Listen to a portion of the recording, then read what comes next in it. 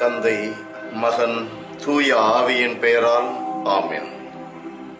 அன்பு நிறைந்த எங்கள் தகப்பனே இறைவா, உம்மை நாங்கள் துதிக்கிறோம், உம்மை போற்றுகிறோம், தாழ்மையோடு ஆராதிக்கிறோம், நன்றி செலுத்துகிறோம்.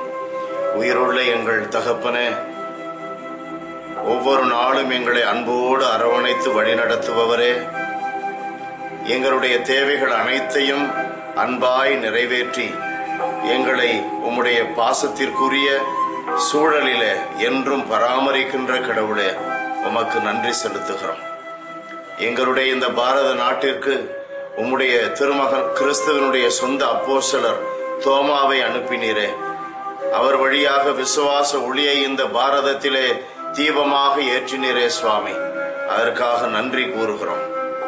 ஆண்டவரே, புனித தோமாவின் வழியாக இந்தியாவிற்குள் புகுந்த இந்த நற்செய்தியானது இன்றைக்கு தழை தோங்கி வளர்ந்து ஆலமரம் போல ஆண்டவரே விரிந்து இந்த பாரதம் எங்கும் பரவியுள்ளதற்காக நன்றி செலுத்துகிறோம்.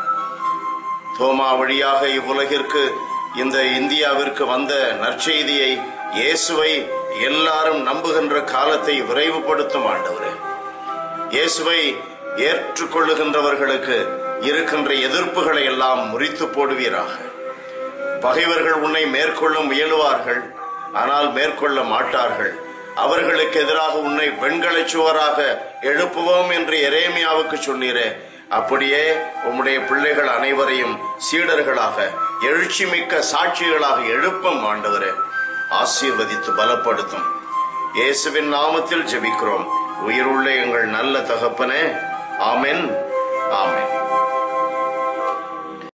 புனித யோவான் எழுதிய பரிசுத்த நற்செய்தியிலிருந்து வாசகம். 20ஆம் அதிகாரம், வசனங்கள் 27, 28. இயேசு தோமாவிடம், இதோ என் கைகள், இங்கே உன் விரலை இடு, உன் கையை நீட்டி என் விலாவில் இடு, ஐயம் தவிர்த்து நம்பிக்கை கொள் என்றார். தோமா அவரை பார்த்து, நீரே என் ஆண்டவர், நீரே என் கடவுள் என்றார்.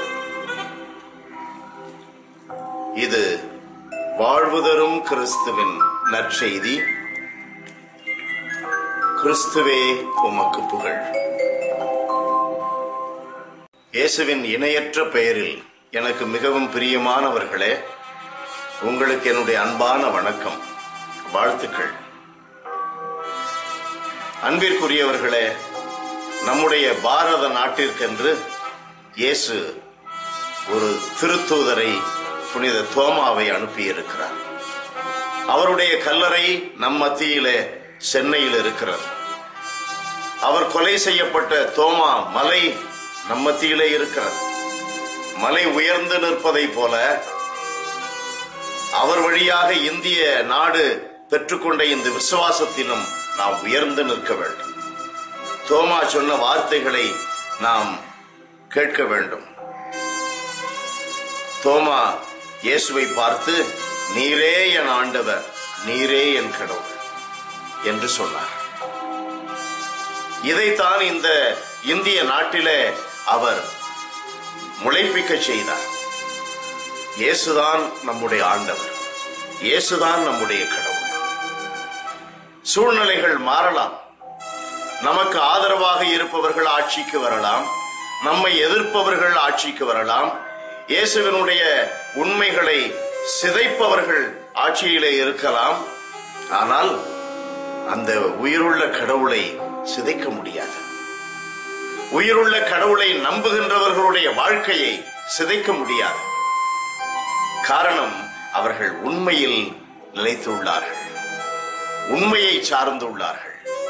இயேசுவே, நீரே என் ஆண்டவர், நீரே என் கடவுள் என்று நீங்களும் ஒவ்வொரு நாளும் மனதிற்குள் சொல்லி சொல்லி உங்களை ஆண்டவர் பக்கமாய் திருப்புங்கள். நீங்கள் வாழ்வீர்கள். உங்கள் வாழ்வு என்றும் எழுச்சி மிக்கதாக இருக்கும். God bless you. Praise the Lord.